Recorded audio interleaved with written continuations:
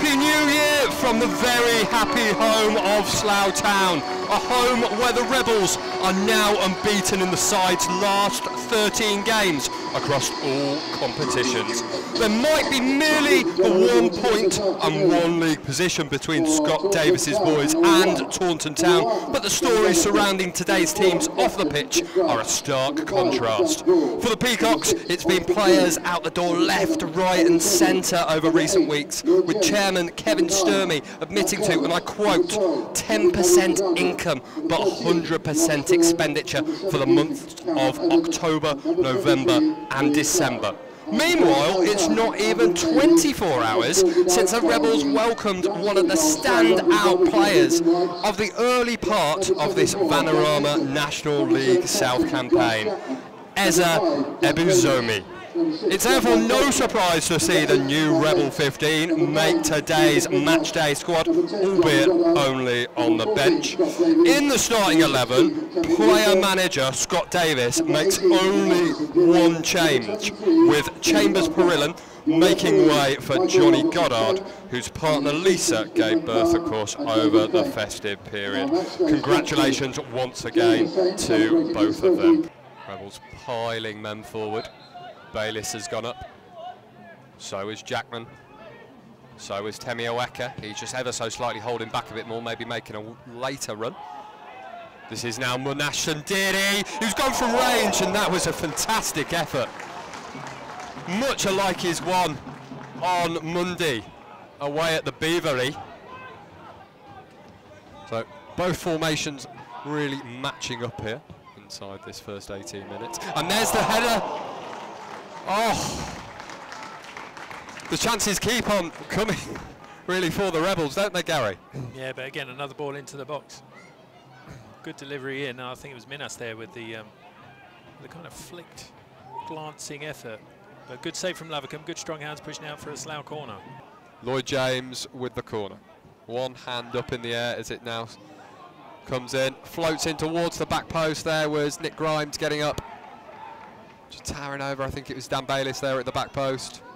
But his header goes way over the top of Dan Lincoln's crossbar. Matty Lynch with the corner. In swinger, Temioeka's gone over there in the box. But he won't need to get anything from it, because there is Nathan Minhas. That's why Scott Davis put him in the starting lineup. All those calls for Slavi Spasov. Yes. Slavi Spasov has been in great form of recent times. But Nathan Minhas, that's now 3 in 6 games for him. 36. And it is Slough Town 1, Taunton Town 0. Laying it back. There's the run of Tabu Minzamba. Minzamba gets the cross in, Tabu Minzamba, oh, and somehow that Jarvis nearly had his 2nd goal of the season. I mean, that maybe explains why he's only got his 1 goal in, well, what will be 19 games after this, because he was so surprised, I think, as certainly his fans away to our left-hand side, Gary, and that somehow crept into the back of the net. Of course, the flag had gone up. From what we've seen in this first near 20 minutes of his debut, Ebuzomi doesn't seem so much like that. He seems much more of an out-and-out midfielder who's not looking to drop as deep. If you look now, he's even advanced past Sundire. As David Ogbonna comes through here. David Ogbonna goes for the near post. It bounces off the post. Did it bounce off the wheel of the goal? Did that go out? Must have done. That was off the wheel of the goal there. It also springed up, didn't it, as well? There he's been livid. Josh Jackman down the line to David Ogbonna. Ogbonna. He'll find Matty Lynch. Lynch. Goddard just peeled away there, but he peeled away too far. Fires from range, that's a wonderful effort from Ebuzomi. Now come against a Sundire, the ball's gone in, nearly broke to David Ogbonna there at the back post, but there was Nick Grimes. Lynch's ball comes in there, then Chambers Perillan looking to get his head on it. Chambers-Verillan gets up. Chambers-Verillan, who started the game last time out away in Middlesex. Hampton and Richmond Borough. And Minhas takes it down there. That would have been a beautiful goal if that had gone into the back of the net, Gary. Takes it down on his chest, he swivels a bit, and off he gets it. Just couldn't get the power on it, could he? Yeah, I just wonder if he was conscious of that defender coming across him, that he didn't want to make that full swing. This is now Ebizomi. He plays it right. Lench.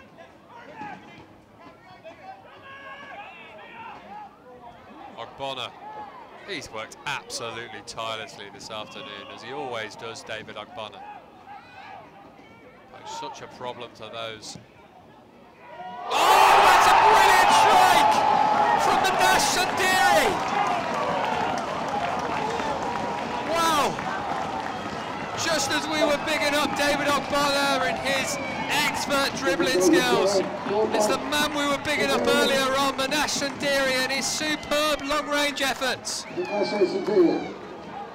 If that one in the first half, where he pulled trigger from, what, 25 yards out, didn't put the shivers down the spines of the Taunton Town players, that will certainly have now.